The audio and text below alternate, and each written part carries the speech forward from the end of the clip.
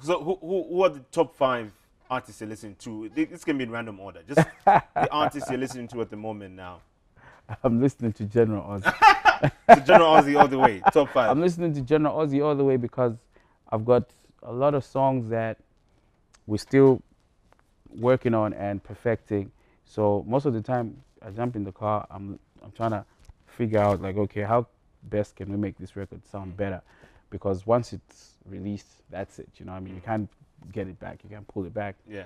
It goes and that's it. So, in the quest of giving the public good music, great music, music that will resonate with you and will last decades and decades and decades, Yeah.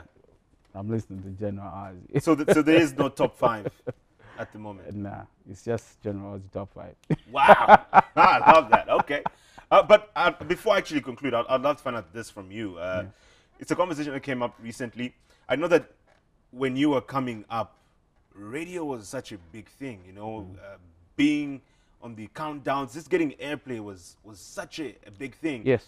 But today, and I saw KB posting something about this the other day. I had my own reservations about it. He was talking about, you know, telling artists not to, and now I might misquote him here, but my understanding of that was people should not be as excited about being on radio countdowns and should focus more on streams and all these things because there's money, according to him. What are your thoughts on that?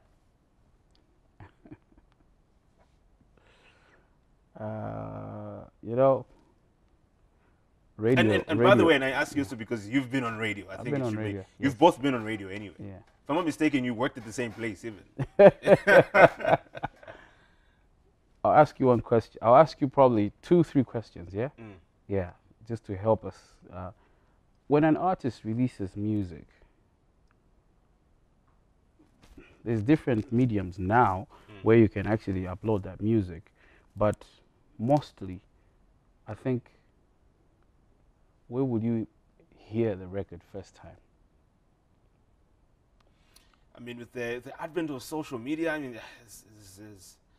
it depends. I've got a bias because I'm on radio, so I'll probably have a bias. The era I'm coming from, Yeah. I'll be very honest with you, and everybody out there knows, Yeah. is radio. Yes. You know, you listen to the radio, and that's why you've heard people singing songs about, artists singing about, Mr. DJ, play me that song and whatever, you know, because radio is what you'll find in every home.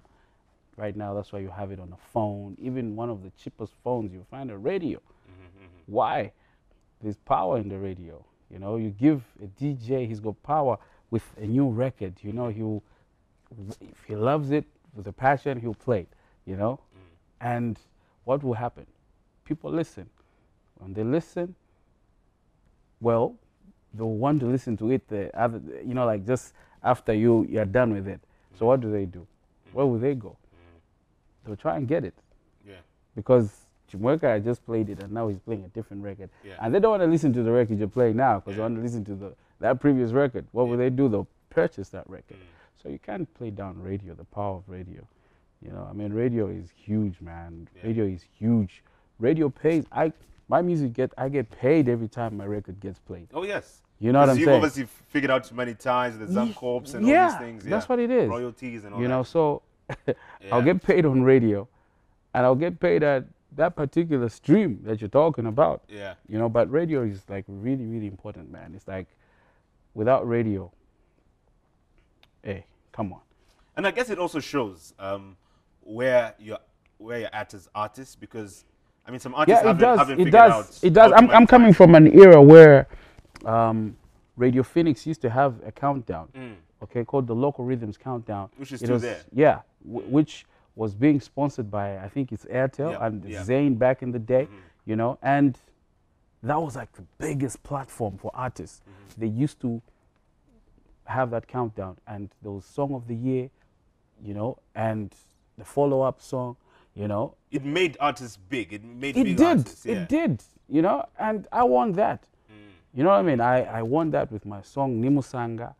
I won that with Chimtengo Chamango, with Potential, you know? And that was from a countdown, you know? So I wouldn't really downplay these radio stations. They're actually doing a great job. I mean, everybody's entitled to an opinion. That's my opinion. I feel like those are important. People actually, it keeps people in track with where they're at.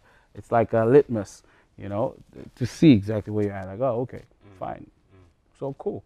I mean, some believe in them, some don't. You know what I mean? So, hey, some of us do. Yeah.